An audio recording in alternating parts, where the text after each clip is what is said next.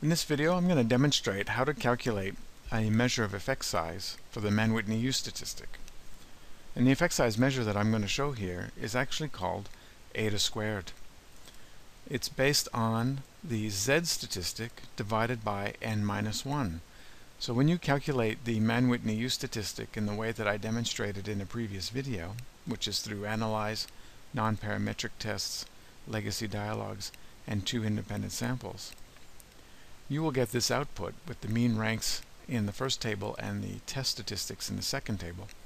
And that Z value that you need to get is in the third row. Z equal negative 1.974.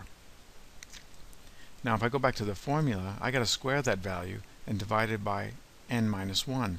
In this case, n is 417 right here, so that's going to be 416.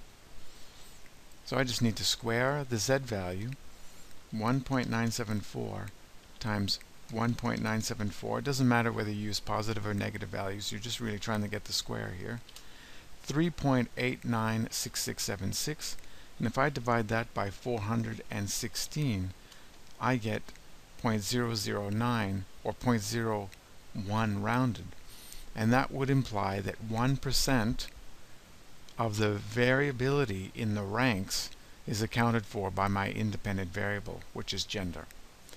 So 1% of the variability in the ranks is accounted for by gender by using this formula, which is Z squared divided by n-1, and it's actually eta squared. So that's a measure of effect size for Mann-Whitney U.